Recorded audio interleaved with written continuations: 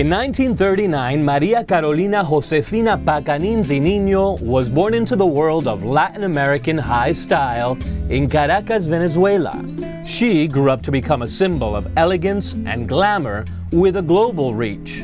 She is Carolina Herrera, friend of the most famous celebrities and fashion designer for the most stylish and richest women of our time, like Hollywood starlets Renee Zellweger, Salma Hayek, and Amy Adams, on perhaps the most important day of their professional lives, the Academy Awards, when Hollywood and the fashion industry unite to create unparalleled fantasy on the red carpet. The business of fashion at the Oscars has been estimated by Ad Age at over $100 million worth of promotion and potential revenue for designers. The big money industry was one subject we talked about with Carolina Herrera when we met at her office on New York's Fashion Avenue. The Oscars are something very serious that for the actors and actors who had been working the whole year to get the most fantastic award, and suddenly everything has become like it's all fashion. It's not only fashion. I mean, for the fashion designers, it doesn't mean anything that if they have a dress or don't. But how important is it for a designer to have an actor dressed at the Oscars by them? If she looks fantastic and she follows the instructions of the designer, then it's divine. But if they do it on their own way and the dress doesn't fit too well, it's not good, because the name of the designer is in that dress. It wasn't until 1980, when Carolina Herrera was in her early 40s, that she became a designer. But much before that, her aesthetic of magnificent refinement and quiet luxury were staples with the international jet set. She dashed through the world's top social scene with her second husband, Reynaldo Herrera. Now her family has grown. She's the mother of 4 daughters and 10 grandchildren. But her life, she says, is like fashion. It may look easy, but it's not. Your world, your life seems picture perfect. But there must have been hard times as well. But of course. Do you think life is easy? No. It's like fashion. It shows, it's for your eye. When you see outside a collection, oh, how divine, how beautiful, but you don't know how many hours one puts working in that and putting it together. It's very glamorous to look at, but it's not glamorous in the back. Yeah. In the backstage, no, it's not. If I had to ask you the biggest obstacle you've had to overcome? There's so many. Because when you get into this industry that I did, this work that I do in fashion, you have to prove so many things. And you have to deal with all the egos in the fashion world. That's a big obstacle. And also, I'm not allowed to have talent, you know? Because people say, why? Why? She has many things and she shouldn't be doing what she's doing. Then you have to prove you have to prove everyone that you can do it. That is about talent. I know you're a very private person, but is there a hard time you can share with us? A hard time that you've had to really say? Let's forget about hard times. Let's go on. Let's go look for how wonderful everything is and happy. See, here's something I've heard from a very close source to you that told me that you may not imagine Carolina Herrera squirting a Windex bottle. Yes, I love Windex. But that you are often seen even at the office around your house with that Windex bottle. I love it. I love it. And when I saw that film, The Greek Wedding, that the father of the bride was always, you know, cleaning or going around with Windex, and the bride, the day of the wedding, had a pimple. What's that thing? Put some Windex. Put Windex on. I think that's me. Carolina Herrera and I Windex. use Windex for everything. Another thing I've heard about you. You heard a lot about me. Where did you hear all this?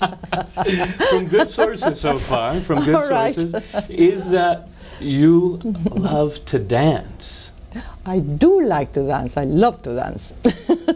I think it's a very good exercise, and it's also good for your mind. So you forget many things. I'm sure people would want to know that. How Yes. do you keep looking so young, so in shape, so healthy? I love him. I think he should stay. I think you have to be happy with your life, first of all. I think that reflects in your attitude and in your energy. Because if you have a big problem and you're unhappy or something like that, then it's more difficult to do things because I'm happy. When we come back, a new professional challenge for Carolina Herrera. She already dresses the most famous women. Now she takes on fashion for men. And she surprises me, asking the questions herself. How would you like to be remembered? I hate it when they turn the tables. Yes.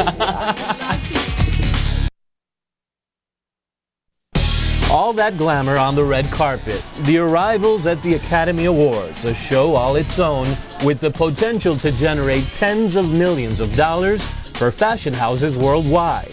Venezuelan designer Carolina Herrera has dressed Academy Award winner Renee Zellweger and Oscar-nominated actresses Salma Hayek and Amy Adams. Top Hollywood talent teaming up with one of the most influential designers of our time. You said glamour was invented in Hollywood, in America. What, style-wise, comes from Venezuela? Caracas was a very sophisticated city, really fantastic. We had everything there. We had all the French fashion, we had all the jewelries, and we have everything. But we are going through hard times, but we will find our way again. Today, Carolina Herrera is finding her way into the world of men's fashion. Her line, CH, is not only for women. It incorporates clothes for men. How important is CH now for this empire? CH is one of my favorite projects in this company. Carolina Herrera New York and CH is a whole family, and the difference with CH is that there is a lot more. We have a whole collection for men, as you know. I like men dressed in a classic way because I think it's much more modern than to see a man that has so many things on that you say, how many hours did he get that look together? You know what I mean? And I think it's so, they look so good looking, all the men, when they are dressed with a beautiful jacket or a beautiful suit, which that's what we do in CH. CH shops in the U.S. have opened in New York, Las Vegas, Miami, Dallas, Houston, and Costa Mesa, California. More are planned for the future, and it is to the future that Carolina Herrera directs her energy. She's certainly not stuck on the success of the past, nor what might be her legacy.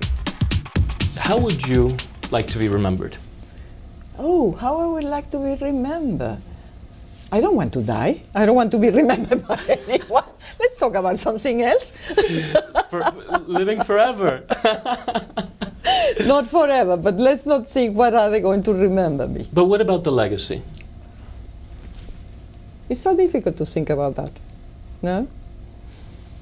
Well, it's part of life, the legacy. Yes, it's part of life, but I mean, how do I like to be remembered? I cannot answer you, because I don't know.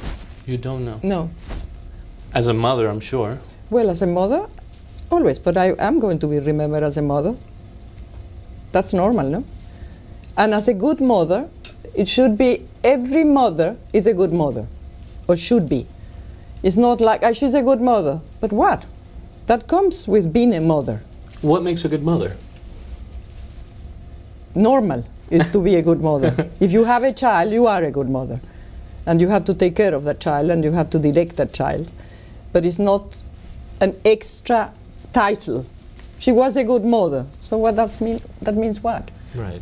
that it's expected to be a good mother. Of course. I've touched How would you on like to be remembered? As a good son. All right, so you are as a good son. I will be as a good mother then. And maybe one day as a good father. Wow, I hate it when they turn the tables. Yes, I would like to work that way.